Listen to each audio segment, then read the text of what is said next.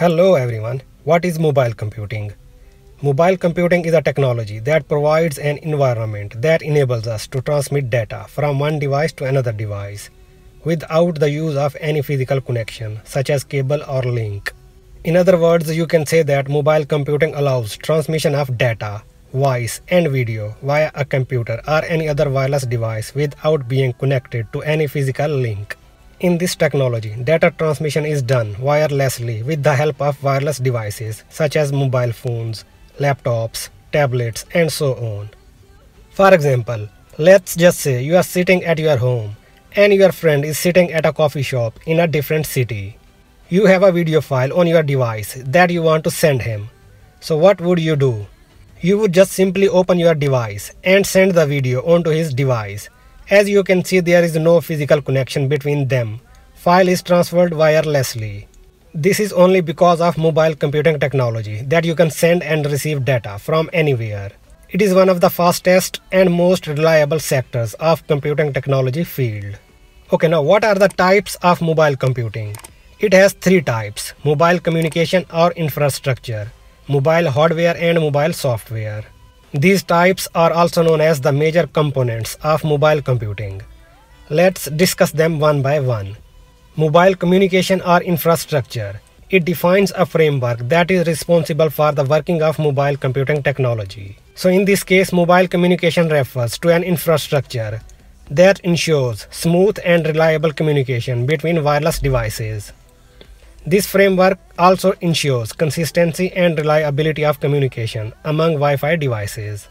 Mobile communication framework includes wireless networks, protocols, services, bandwidth, and data format necessary to facilitate and support the stated services. Keep in mind, the main purpose of mobile infrastructure is to ensure that there is no collision with other existing systems that offer the same service. Mobile communication or infrastructure can be divided into the following four types: fixed and wired. In this configuration, devices are fixed at a position and they are connected through a physical link to communicate with other devices. For example, desktop computers. Fixed and wireless. In this configuration, devices are fixed at a position and they are connected through a wireless link to make communication with other devices, such as Wi-Fi routers, communication towers. Mobile and wired. In this configuration, some devices are wired and some are mobile. They all together make communication with other devices, for example, laptops. Mobile and wireless. In this configuration, devices can connect to any network without the use of any wired device. They can also communicate with each other irrespective of their position, for example, Wi-Fi dongle. Now the second component of mobile computing is mobile hardware.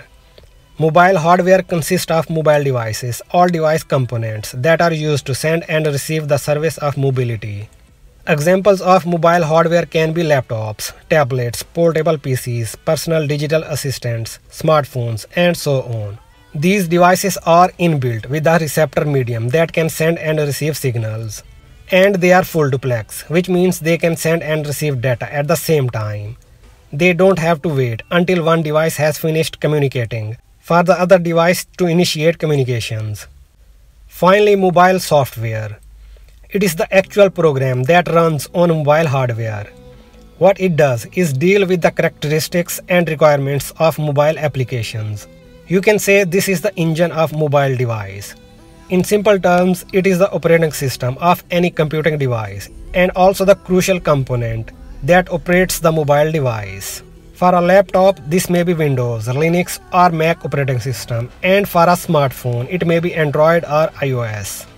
Since portability is the main factor, this type of computing ensures that users are not tied to a single physical location, but are able to operate from anywhere.